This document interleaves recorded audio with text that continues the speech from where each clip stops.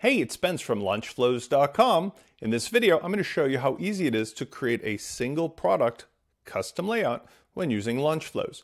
Now, many people are using either full site editing or a custom page builder, in which case, if you've already got the capabilities to do custom single product layouts, you may not want to use LaunchFlows for this at all.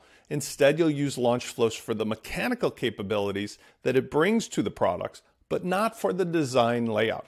So if that's you and you've already got a plugin or a theme or a full site editing template maker that arranges this for you, simply start out by going into LaunchFlows main options, global options, and go to the bottom and disable the LaunchFlows product layout functionality. This will still allow you to use all of the mechanical ability. However, in this event, I'm going to show you with a traditional theme like Astra how this capability works for laying out a custom product. Let's go ahead and first make a new product, and it could be any kind of product at all. It doesn't make a difference. Let's say new example product. And I'll just, for our today purposes, say it's a $100 product. Now with LaunchFlows, you can configure as many custom checkout pages or next steps as you wish, or you can send them to the one that you've already created, in this case, the default checkout page. Be sure to configure that. You might also want to set up a thank you page where somebody goes after they bought the product, or that could be the next step, like maybe taking them to a course. Next, we want to go ahead and configure probably the visuals of this page. So in this case with Astra, I'm going to say no sidebar, and I'm going to say I'm going to use the boxed content look and feel. Makes no difference. You can use whatever you want. And then finally, in the actual product itself, let's add an image so that we have something to look at.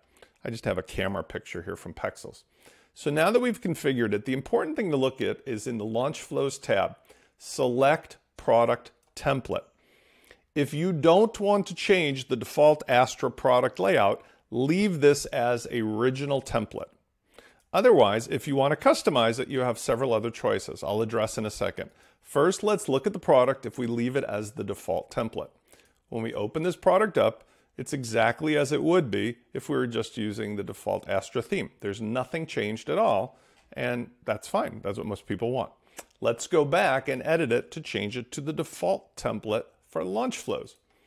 If we switch to LF default template, likewise, nothing is immediately going to change because what we've done is just engaged the software ready for you to make some choices. If we go ahead and let's open this in a new tab,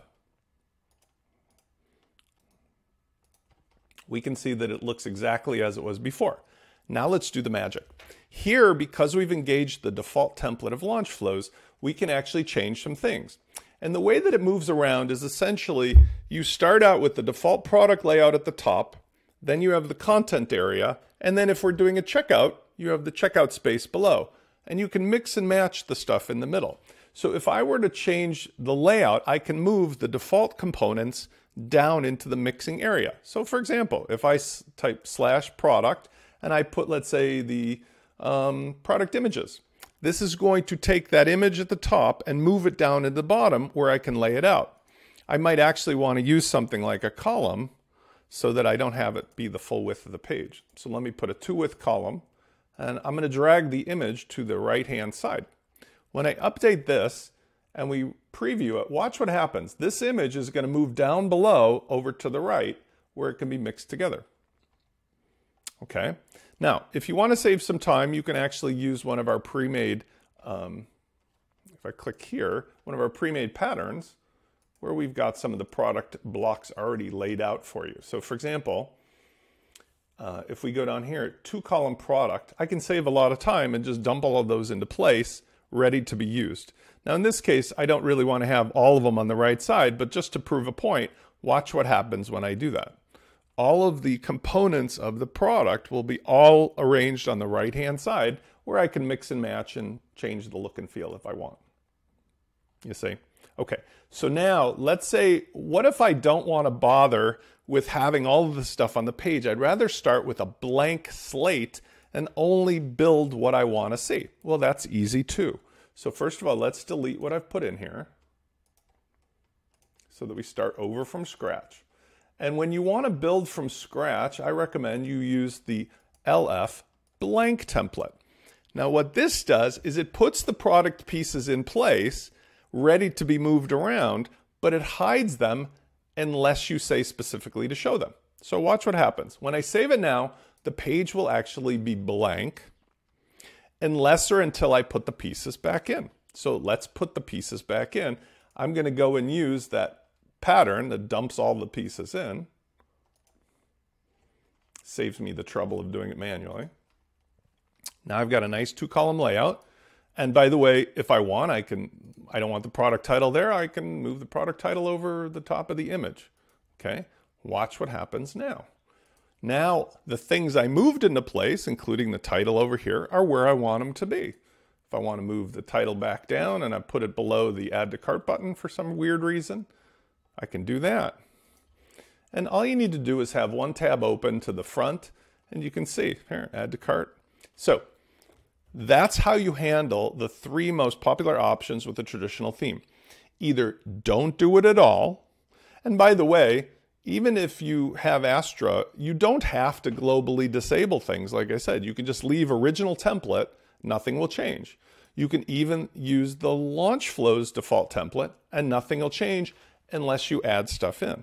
Or you can use the blank template, in which case you can start from scratch. And then here's the neat thing. Once you've created this layout, you can simply use the capabilities of Gutenberg to save this entire product layout, right? So you go over here to the product, and now you click on the 3 tabs, and you can, for example, say, copy all content.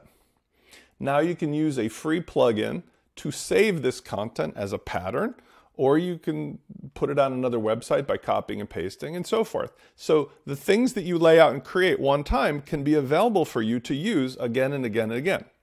There's a slightly different method if you're using full site editing, because these layouts have to be done in a different location. But in general, this is just a nice accessory that I've added to LaunchFlows for those people who are not using some other way to customize the product template or the product layout, because it's an interesting way you can combine this with the capabilities of adding a checkout, for example. So let's say I took this layout and I wanted to put a checkout in. I just check the checkbox here, and now at the bottom of my page is the checkout capability. Watch what happens here.